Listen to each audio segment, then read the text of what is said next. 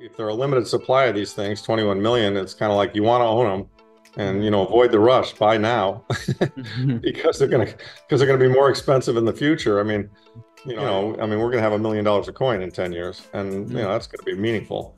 But we could have $1 million a coin a lot sooner than 10 years also if we hit that tipping point, in my view. It's a form of money that's superior to government money. This is a form of money that can't be printed. It's sounder than anything a government can create. It's super easy to transfer and move around. Bitcoin will become much more, ubiquitous and easy to use so that, my mother can use it. I mean, right now my mother's not going to do, she's not going to store shit on a Trezor and do on-chain transactions. Welcome back to Crypto Insights. In this video, we will bring you the highlights from Larry Lepard's recent interview on Bitcoin News.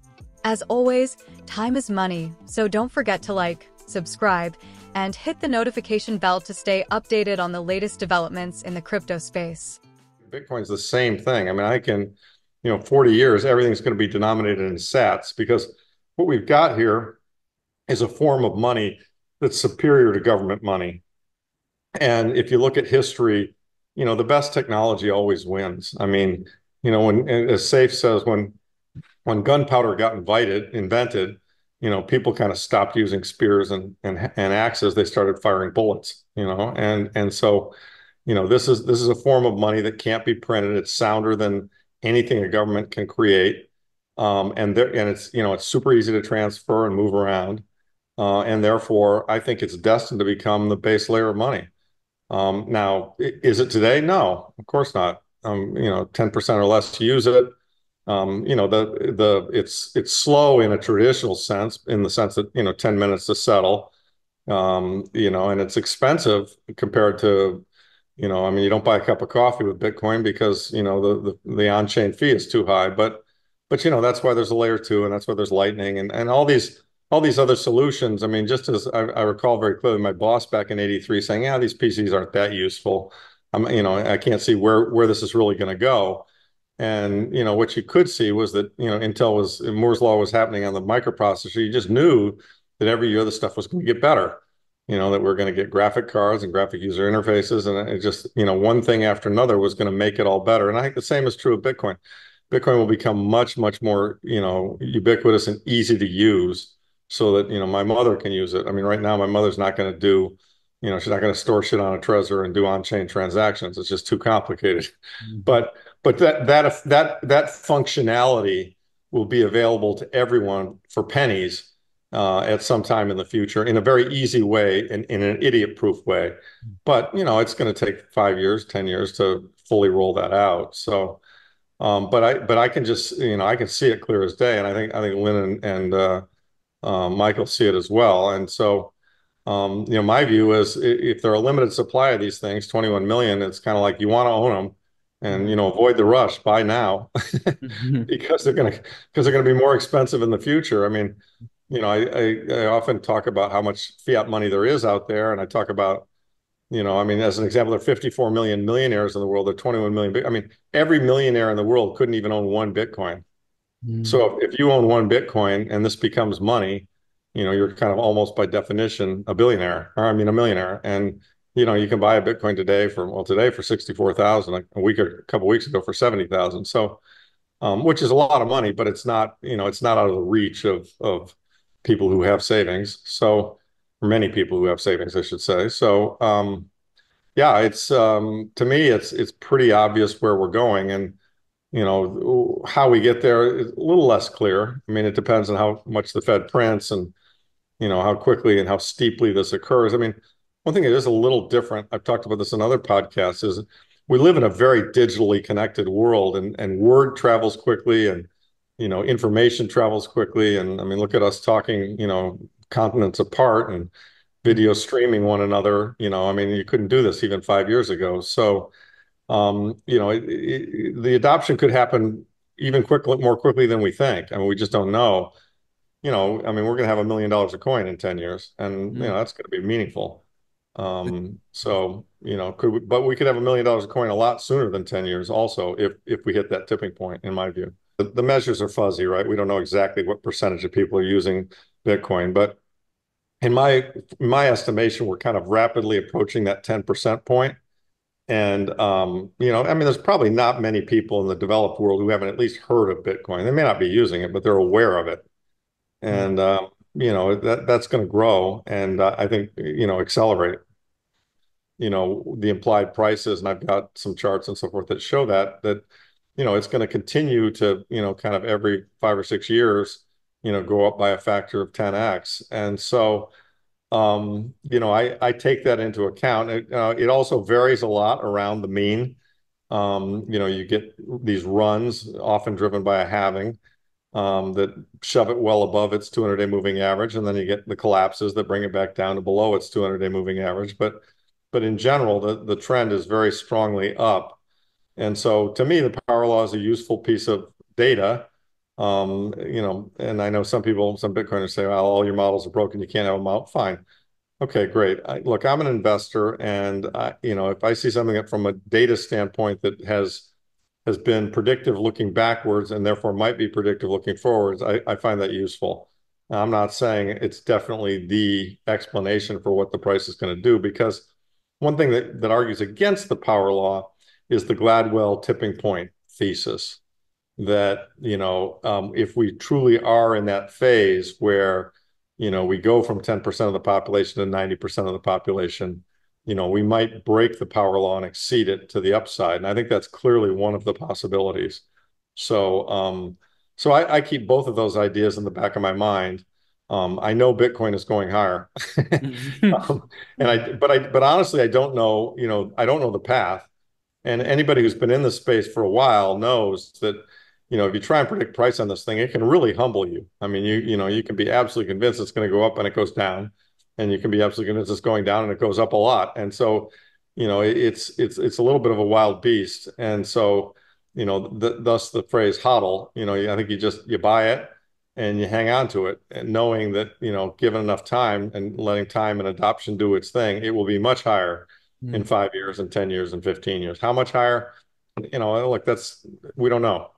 We just don't know. We've never really seen anything like this before. I mean, as you know, and as I think many have pointed out, this is a commodity that does not respond to higher prices with greater supply. Mm. If the price of gold goes up, we'll mine more gold. The price of oil goes up, we'll drill more oil. Wheat goes up, we'll plant more wheat. We know the supply of this thing from now until forever. It's asymptotically decreasing till the point where we get to 21 million of them in 100 years. And so, um, the price can go up a lot and the supply stays the same. We've never seen anything like that, and that's why that's why it's traded the way it has. And so, we're all kind of trying to get our heads around it, and it's hard. You Mm. know, but all the religious wars about this model works and that model works and this is shitty. No, I mean, my view is they're all worth discussing and looking at and thinking about. Um, will it work? I don't know. Mm. But it's not. I don't think you can casually discard it. How do people get in trouble in this thing? Two ways. One, they lever themselves up. I know a guy. Remember when Plan B had his model? And we were going to 150 immediately, Mm. and some guy believed in that, and he took out a loan of 3 Bitcoin. He had one, Mm. and of course we had a big correction. Boom, he lost his one. He got margin called and lost his one. So, leverage is dangerous in this whole area. You cannot be leveraged. You've got to have, full skin in the game. And then the second thing I think that happens, and it's incumbent upon all of us as Bitcoiners, is we try to orange pill our friends and we get people involved, is to make people aware of this is a hold forever asset, Mm. and to make them aware of, honestly, and be open about the fact that there are big drawdowns. There have been big drawdowns, 60, 70%. And I often say to people, look, when you're buying this thing, you've got to understand that there's some chance it could go down 50%. And if it did, your response should be, I'm going to buy more, rather than, oh my God, I made a mistake, I'm going to sell. Because the other time I've seen people get hurt is when they don't fully understand it. They buy into it at a high price, like the last rip up to 68,000. Then Sam Bankman-Fried happens, it goes to 15. They feel like shit. They think they made a mistake and they sell it. Mm. Whereas if they just hung on to it, they ultimately would have been fine. But so I think it's important for all of us as we tell people about it to make them aware. I mean, we don't want we don't want people who are going to rent Bitcoin. And actually, that's with the ETFs. I worry about that a little bit too. That some people are going to buy this thing in the ETF. They don't really know what they've got, and it's going to go up. Maybe they'll have a profit. They'll sell it, which would be a mistake. Or they'll get a big drawdown and they'll sell it, which would be a mistake. I mean, it really, it's very important to let time do its thing here. It's working and it's going to continue to work. And so, that problem, when it started off in 1971, the numbers were small enough, it really didn't matter.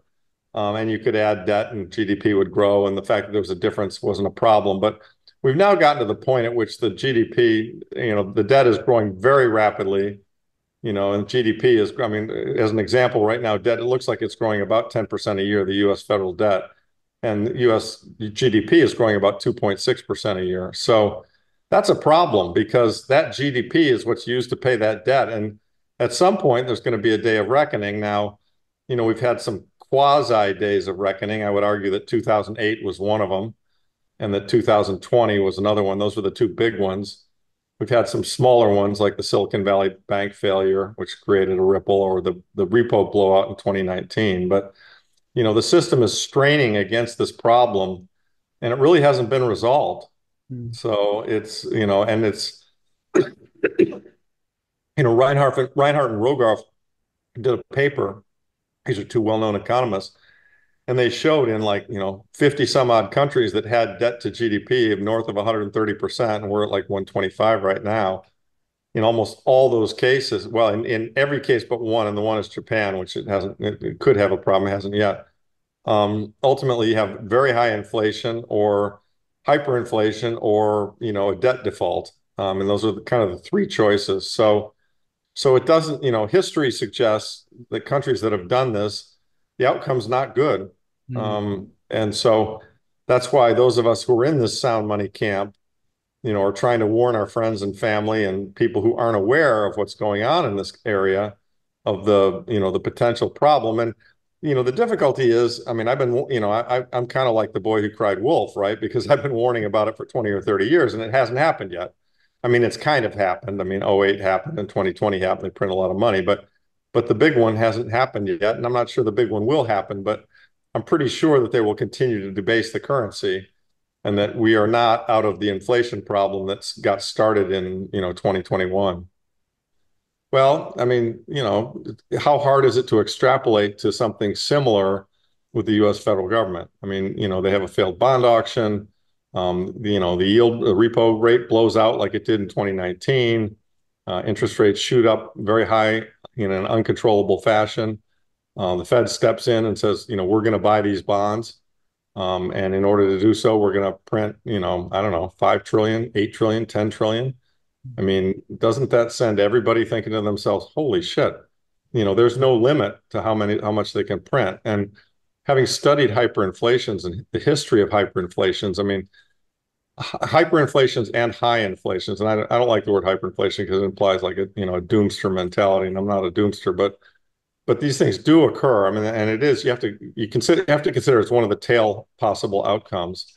And they tend to occur when everyone comes to the conclusion that, I can't trust this government. They are never going to stop printing.